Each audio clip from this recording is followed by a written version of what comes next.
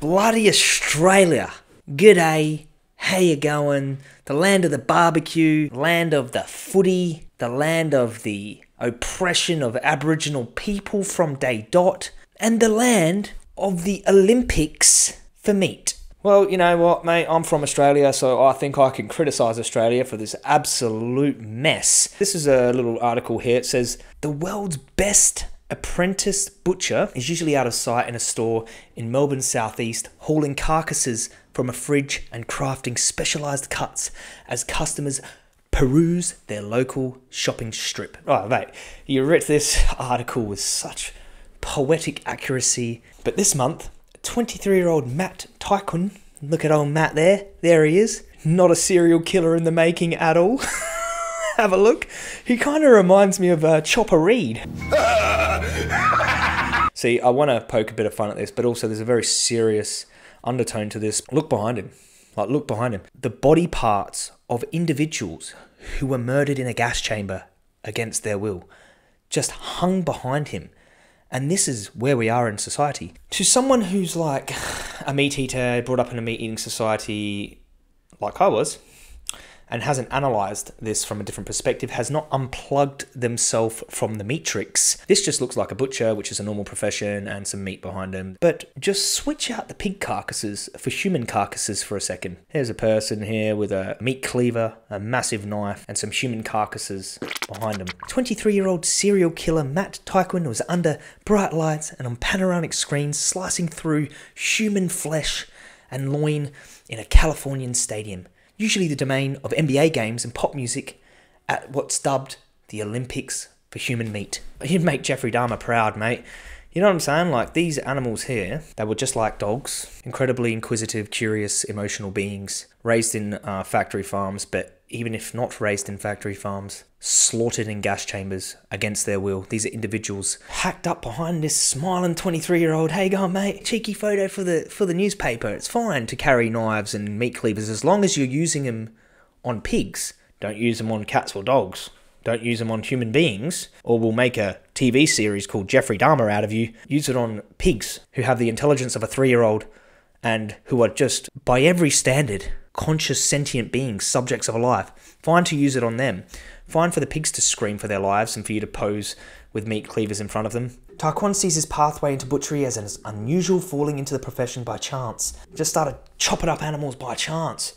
You know, just bang, meat cleaver, just boom, straight into the neck of a pig. Here he is, cutting up another. I just got the piece of paper and started my apprenticeship 2 weeks later. I just wanted to finish that degree. I'm a big believer in finishing what I start, but using my hands to create things is what brings me joy. Well, mate, have you ever thought of doing arts and craft if you like using your hands to create things? Because what it looks like to me, mate, is you're using your hands to dismember the corpses of once conscious living beings. Look on his shoulder there. He's got the Australian pork. Just recently in Australia, in Victoria, Farm Transparency exposed the fact that after they were going to voluntarily phase out sow stalls by 2017, that they in fact hadn't, and for 5 years have still been using sow stalls, small cages that they put the impregnated sows in through gestation. So while they're pregnant, they keep them in a cage, and then they move them to a farrowing crate where they give birth and their piglets feed off them. So they go into a sow stall and then they go into a farrowing crate. So they're basically spending most of their lives caged. And then they go to a gas chamber, which has also been exposed in the movie Dominion and exposed by Animal Liberation Victoria. So you have a 100% chance of pigs suffering horribly before they die in Australia. The fact that they're killed is an animal rights violation itself, but this is what brings Matt here joy. Wow. Before we continue with this article, let's look at a bit of the footage here. Let's see what brings him so much joy here. Let's have a look. Okay. Wow. Just hacking into the bones. Look at him. But if you put some rosemary on the table, oh, some flowers. They got some nice flowers there. Look at him. Wow. What are these? Organs or something? Look at that. Look at that. It's got a whole side of an animal there. A whole side of an animal. He's even got a judge there supervising him doing this dismembering. Imagine if that was just Jeffrey Dahmer enjoying a nice little bit of human meat. This is when people say, like, oh, animals are treated so good in my country. Just show them this. There's literally a World Butchers Challenge, the Meat Olympics, with their dead bodies. So you telling me animals are treated well? What do you call this? What do you call it? Everything has already been cut up. Look at this. They are moving. Look at the body parts. Some T-bones or Florentine steaks. Wow. Loin, sorry, or maybe it's lamb loin. No, that's pork loin. Look at the beautiful Back there. presentation. I'm not sure what... Look at the beautiful presentation here. Just amazing. A few herbs there. Oh wow, look, they got them in cocktail glasses. A bit of meat in some cocktail glasses.